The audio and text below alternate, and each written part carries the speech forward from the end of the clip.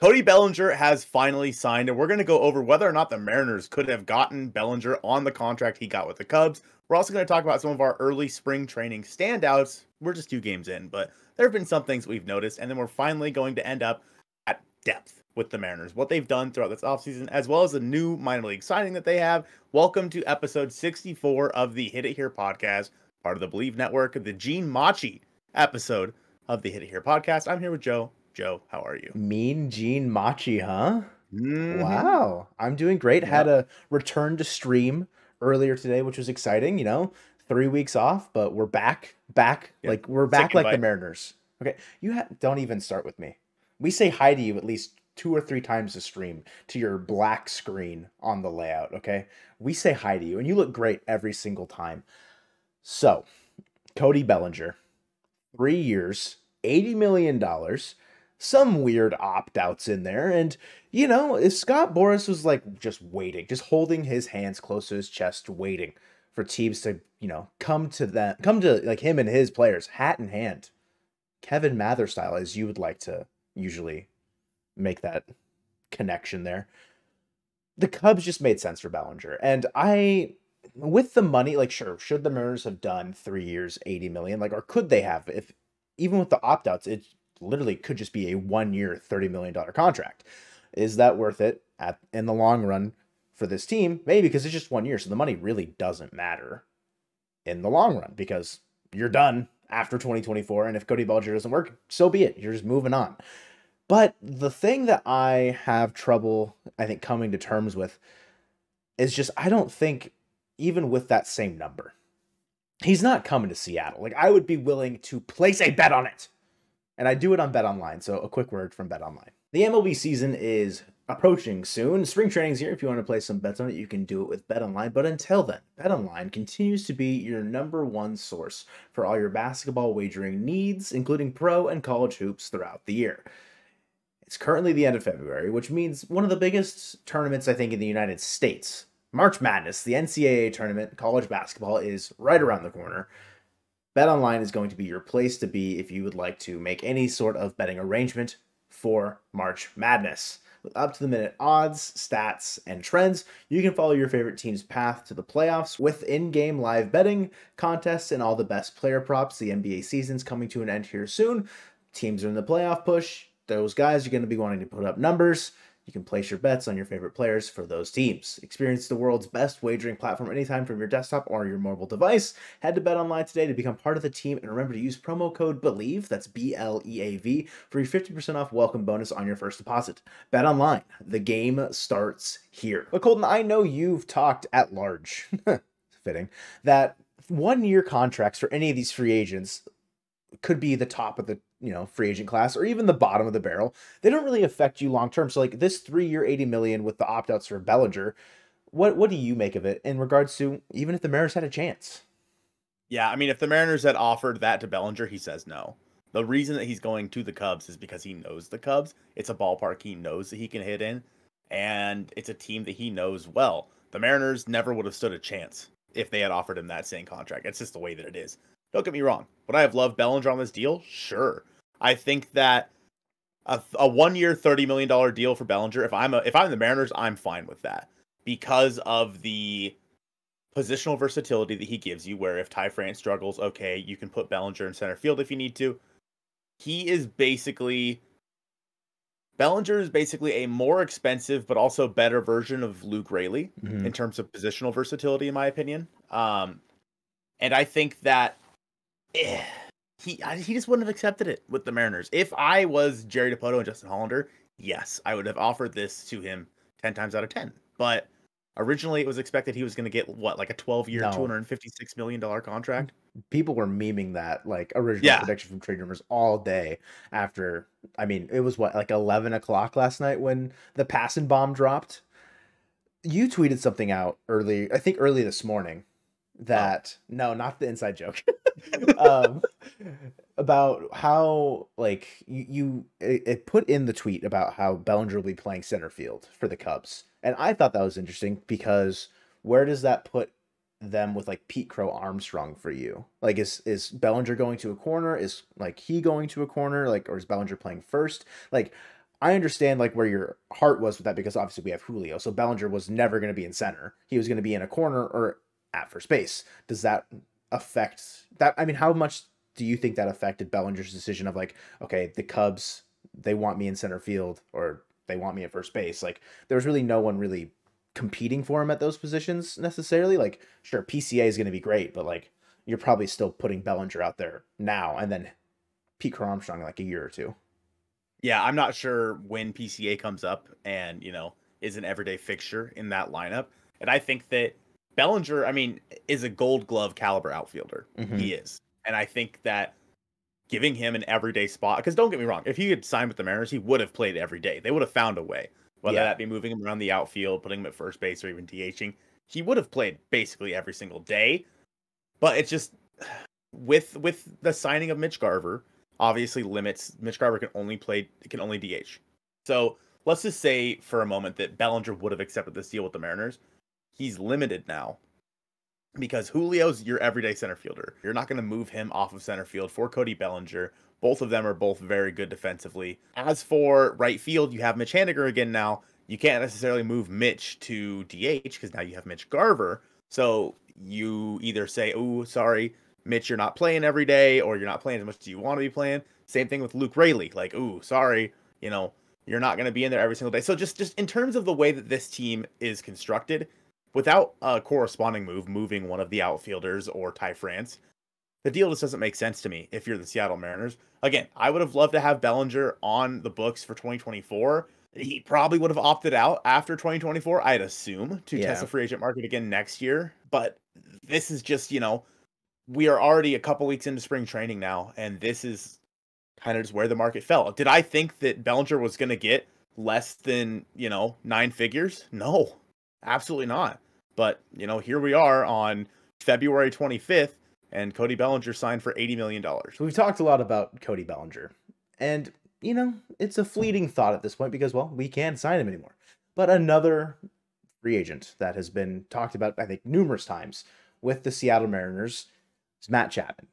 And with this contract, does this kind of shape Chapman's market a little bit? Maybe.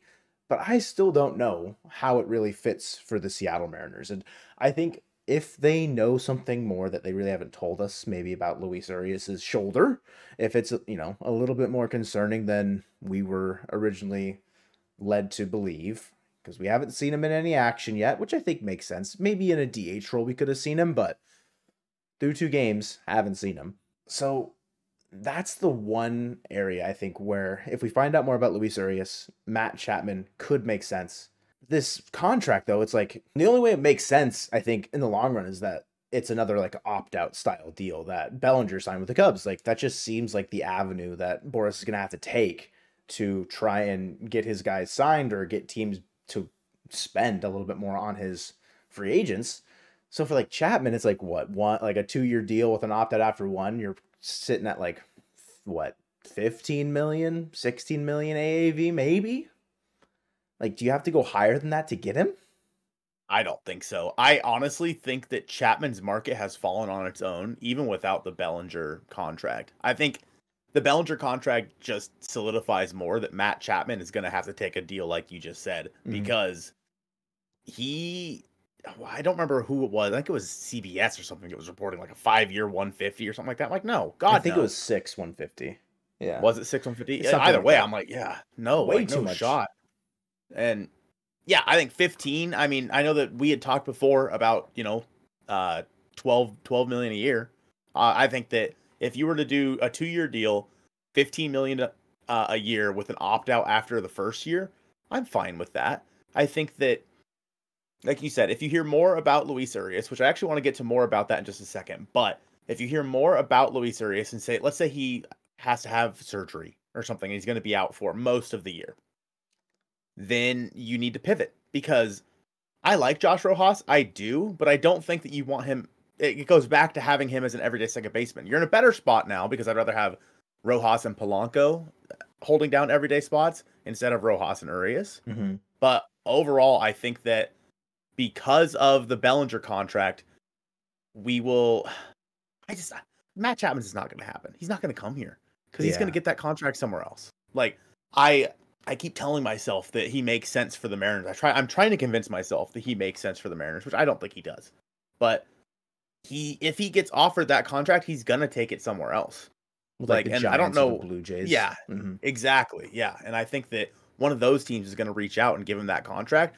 And if all things are the same, let's say the Mariners, Giants, Blue Jays all offer him that contract, he's probably just gonna go back to the Blue Jays like Bellinger went back to the Cubs. So I know that when you and I first talked about this episode, we laid this out differently, but I want to talk about depth next because it just goes along with what we're talking about. So going along with the Luis Urias injury, the Mariners have signed a lot of depth pieces for the infield, including recently Robbie Tenorowicz. Sure.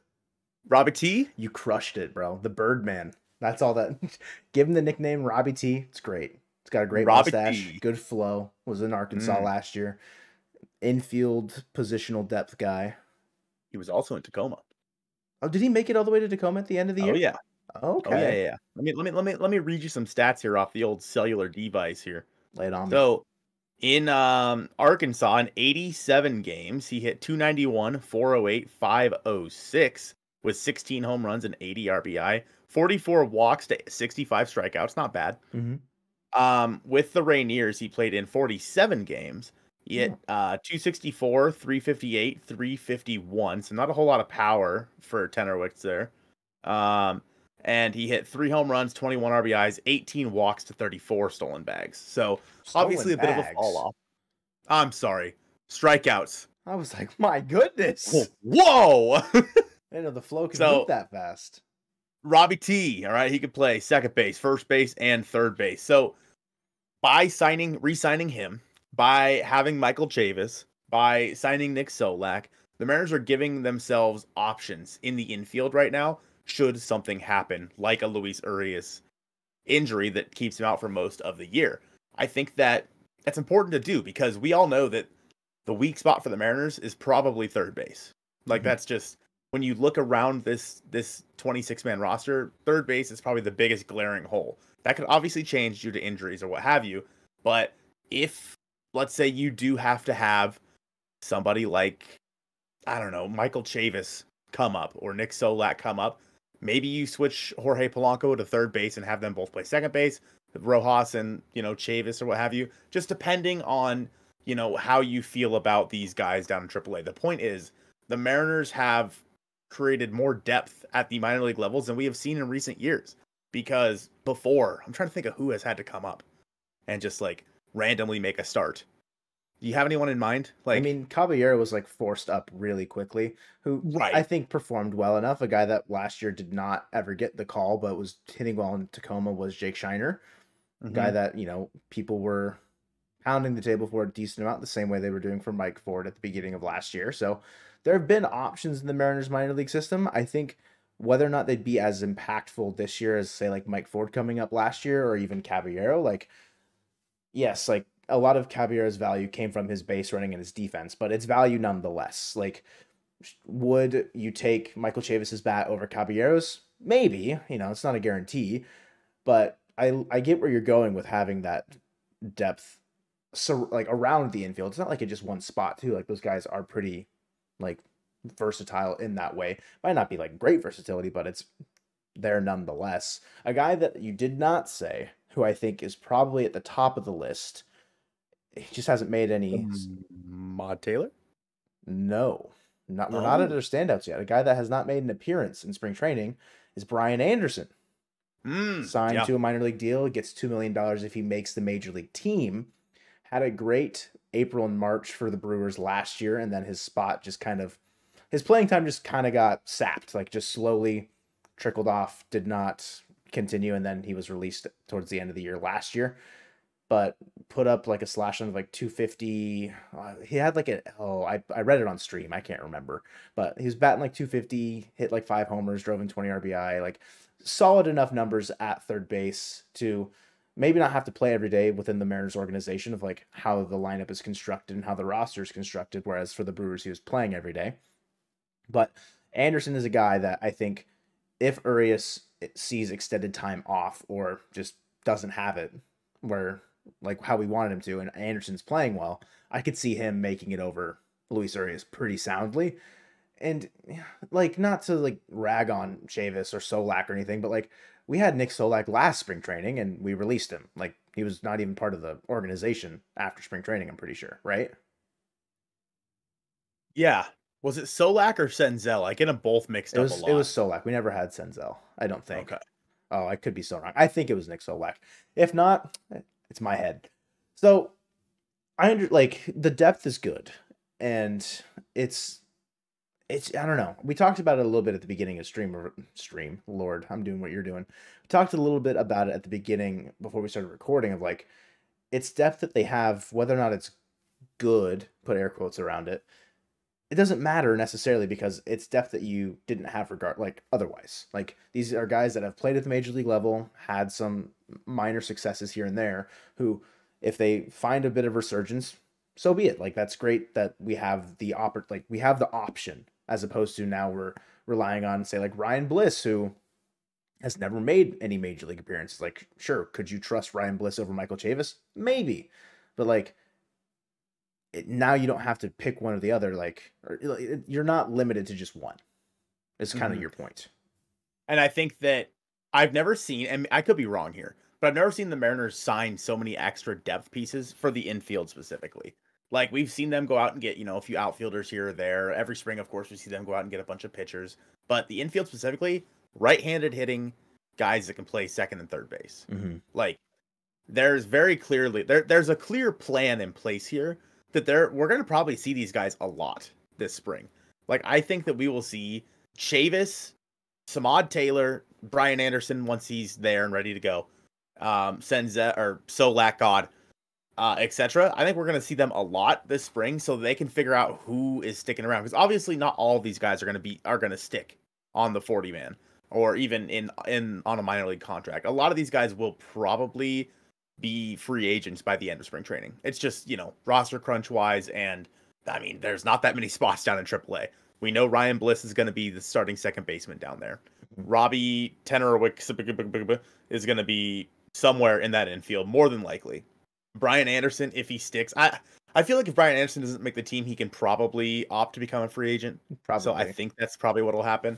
But the Mariners they're going at this with a plan. And I think that plan is really contingent on what happens with Luis Urias the rest of the way. And let's say, someone else gets hurt. They have the guys to now fill in for them, which is something that last year, like when Ty France got hurt, Dylan Moore and Sam Haggerty played first base. Ideally, you don't see that in 2024 because they have all these other depth guys. I'm not saying they're better than Dylan Moore or Sam Haggerty, but just giving yourselves more options to see what sticks, that's important for the Mariners. And one guy that I've been really impressed with so far has been Samad Taylor. Obviously, first home run of the spring for the Mariners in the first game. He's played in both games so far this spring.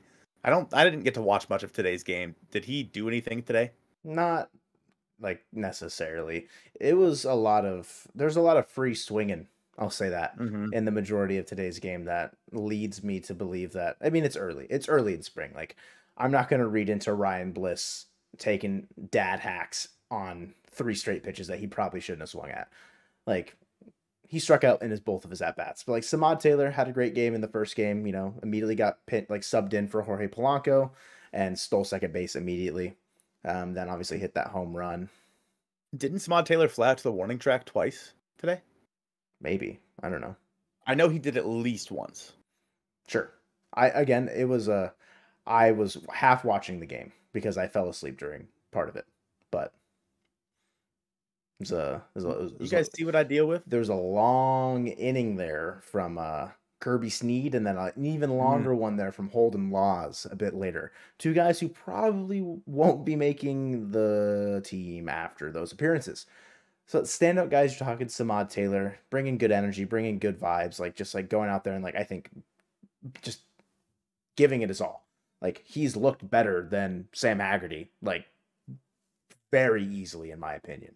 Like I would not be surprised if if there's it's a 3-horse race for the utility guy for the Mariners in the major leagues. Like Dylan Moore's probably still in front just because pedigree. Samad Taylor has passed Sam Haggerty in that way.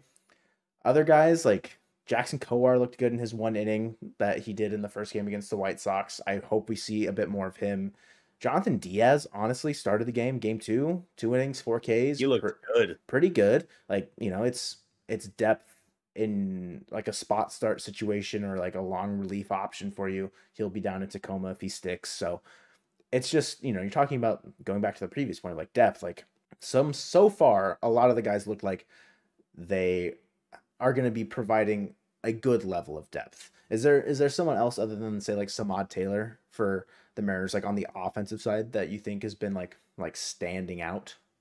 I mean, it's hard not to say Mitch Haniger. Mm-hmm. It was so cool to like. So I was at work. Shh, don't tell my manager. And I had the game propped up next to me while I'm like doing stuff, and I'm like, oh. And I saw Mitch come up, and then like I had to do something really quick, and I look up and I see the outfielder running back, and I'm like, Mm, no shot, no way. And there it went, and I saw him rounding third, getting a standing ovation. That was so cool. it I am was so happy to have him back. Yeah, it was a very cool moment just to just to witness. Like I can only imagine being there, like being part of that situation. Like sure, it's spring training game number 2. It's his first at bat back in a Mariners uniform. It's it's just a powerful moment. It's just really cool. And I think that if Mitch is healthy this year, I mean, he looked good. Yeah. I don't think we'll see him for a few days. I think they're going to slow play him along with Cal. They're going to slow play a lot of the starters here at the beginning of spring training, especially I would assume the guys that have injury concern like Mitch. So if Mitch Haniger can stay healthy, I think that he can. He's not going to be 2021 Mitch. If he is, by golly, we're winning the whole damn thing. Mm-hmm. But if he can be half of what he was in 2021, the Mariners have that. I mean, that's an upgrade in my opinion over Teoscar last year. If he can be half of what he was in 2021. Sorry, Teoscar. Love you to death, but it's true. Dominic Canzone. Obviously he's looking beefy now. Yeah. And he almost hit a home run. It went off the wall, I think, right? Yeah. Double off the wall. Yeah, he It looked was off a good. lefty though. Like, Yeah. and it was That's on the a other thing, breaking yeah. pitch. Oh, I didn't. Was it on a breaking pitch as well? Mm-hmm. Okay. See, I didn't see that. Okay. Yeah. So I don't know. He's changed up his stance a little bit. He's Yeah. not so like compact and down. Mm-hmm. Was he And always lifting his front foot? Like, was he always on like his toes I on that front believe foot? so. Okay. It just looks What a little awkward when he's like more upright. one thing he was talking about in the interview, shortly thereafter, was he was saying that a lot of spring training so far has been making sure that he gets his leg kick, down, and like because I think maybe the timing was off on his leg kick last year. I don't know, but it sounded like he talked about that multiple times in his interview, on the broadcast. So I think that with his new batting stance, maybe he's able to get his foot down quicker. I don't know. I am no mechanic magician. Yeah. You know, Yeah. Of course not. right? Yeah. You're not I'm not. Driveline. You don't know about things like that, like swing mechanics. That's right. Yeah. So, I mean, Mitch and Dominic Canzone, two guys that earlier in the offseason, I said should probably be platooning in right field. I'm very excited to see, what they look like throughout the rest of spring training. I've also been, again, impressed with the young guys. I know Harry Ford threw a runner out earlier, in today's game. Again, I didn't get to watch a whole lot of today's game, unfortunately, but I don't know. I like what I'm seeing out of a lot of these young guys for just, again, depth for the Mariners, but also kind of what the future looks like for this team. Yeah, a guy that I was very passionate about throwing into my trade packages. Jonathan Clase has actually looked pretty decent. Like, reaction time's not great out there defensively, but his speed is enough to make up for it. You know what he can do on the base paths with his speed. That's a guy that like could be the sneaky addition like in the second half where he's just the nuisance on the base paths that's now causing havoc for other teams and being a spark plug for your team.